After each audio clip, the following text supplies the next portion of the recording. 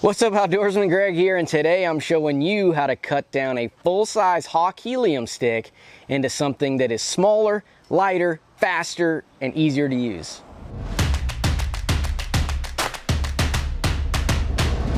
Now, modifying a set of Hawk Helium sticks isn't exactly a new idea. I believe Dave Tom's Dave T 1963 is his YouTube channel. He was the first guy to do it, and it spawned a whole bunch of guys cutting down their sticks. I have only done it recently, only because I've always used muddy sticks or lone wolf sticks. And I just recently got a set of these Hawk Helium sticks, and I gotta tell you, they are my favorite for the money. I ended up cutting these down to 22 inches, so it's about 20 inches in between steps. And I just love these sticks.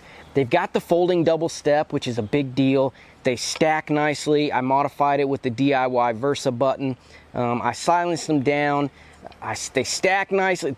There's just not a lot of downsides to these sticks. So if you're looking at getting a set of Hawk Helium sticks, this is how I recommend you modify them. The first step is to take apart your sticks. You'll only need an Allen key and a wrench to do this. There are lots of nuts and bolts and metal washers and nylon washers. Make sure you store those appropriately because they're easy to lose. Next, we're going to make our template or jig. This is going to make putting holes in the same spots a little bit faster and more efficient.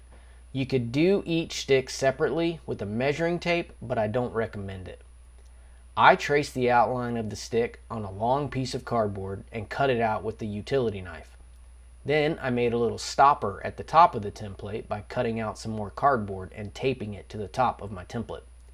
This allows me to put the template in the same spot on each stick. Once you get your template made, I use these measurements for my stick. You can adjust them if you want your stick longer or shorter, but these worked well for me. Make sure you leave at least 2 inches between the bottom standoff to your holes for your steps. If you don't leave enough space, your standoffs won't have enough room to nest together when you stack them. After you've drilled little holes in your cardboard template, I marked each stick with a Sharpie. Remember, measure twice and cut once. Make sure everything is exactly right. The standoff and the rubber stopper holes are really important to get spot on. You can be off a little bit with your step holes and it won't matter that much, but pay close attention to your standoff and rubber stopper holes. Next, it's time to cut the stick. You could do this with a hacksaw pretty easily. I used a miter saw. Yes, that is a pair of gym shorts I'm using to protect my arms. This is redneck engineering, baby.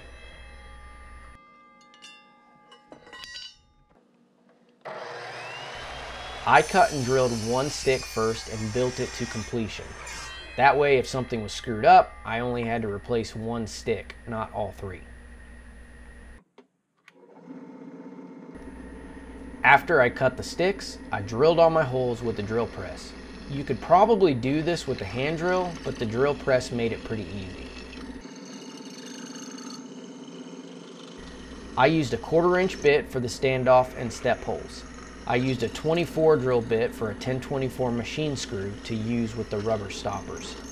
This worked great. Take your time and don't get in a rush, especially with those standoff holes and the rubber stopper holes.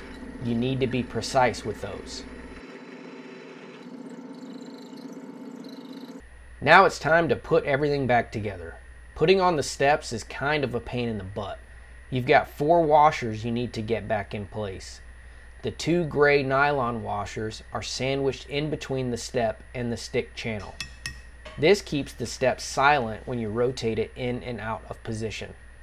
However, they can be a bit of a pain to get in place. You also have to get your steps pretty dang tight. I noticed if I didn't really crank on it, the step was way too loose and could move around too easily. After you tighten it down, it holds really well and won't move when you don't want it to. Installing the rubber stoppers is pretty straightforward. I tapped the 2 holes with the 1024 tap and die kit and used a 3/4 inch 1024 machine screw to hold it in place. Keep in mind this rubber stopper mod will help you stack your sticks more silently. They'll even help them stick together. but you still need to bungee them together for transport.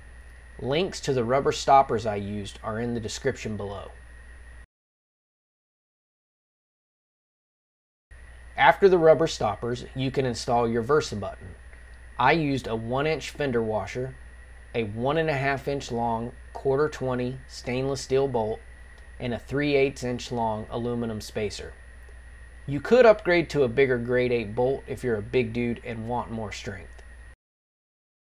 I got this part of the design from the DIY Sportsman, and it works great.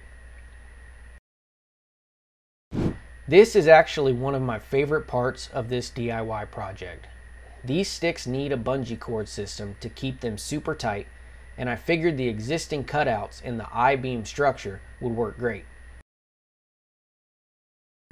I left the tails a little long on my bungee cord in case I ever needed to add a 4th stick or stack something else on top of my sticks.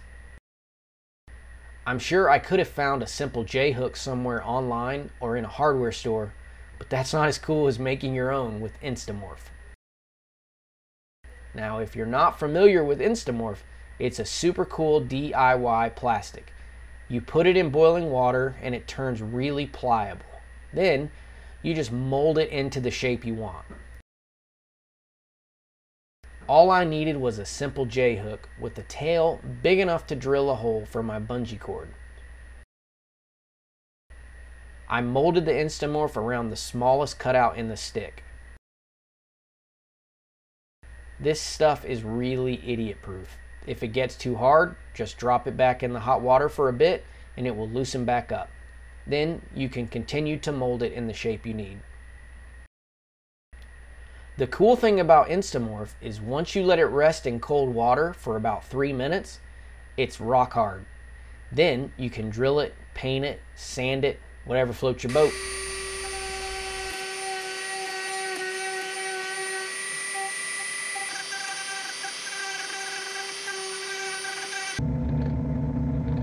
I like eliminating big, heavy buckles whenever possible. In my opinion, the best option for climbing sticks are the Mini Versas from Tethered. These are woven Dyneema daisy chain style strap that is perfect for this application. The Mini Versas are made specifically for small Versa buttons like my custom version, the Lone Wolf custom gear sticks, or the Hunting Beast gear sticks. There is also a larger version called the VersaStraps that work with the larger Lone Wolf Versa button or the buttons that come from the factory with Hawk Heliums or other climbing sticks. One of the coolest things about these Mini Versas is the bungee cord loop that Carl Kasuth came up with. Carl designed the VersaStrap and he added this awesome bungee cord that loops right over your Versa button. No more flapping straps or figuring out some weird way to attach them to your climbing stick. The bungee cord is simple and genius. If you have the old sticks, those mods will work great. If you buy a set of new sticks from Hawk, the 2019 version, you're gonna get the ones with the suction cups and the little posts. So the modifications work exactly the same. I'll give you all the links, but you cut them down exactly the same. You just change where you drill your holes for the posts and for the suction cup. As you can see, it is not a very difficult DIY project to tackle. You can do it. I promise you, you can do it. DIYing your gear is a lot of fun. It helps you take care of some of the time in the off season to keep you focused on hunting. And I personally DIY pretty much every piece of gear that I buy. There's almost nothing that I buy that comes straight off the shelf and goes into the woods with me. But I'm weird. Maybe you're not like me.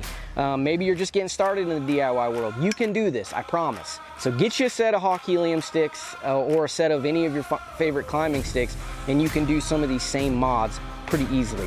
Hopefully this video helped you. Hopefully it made sense, and hopefully it inspires you to go out and go hunting or fishing or hiking or biking or something that just gets you outdoors.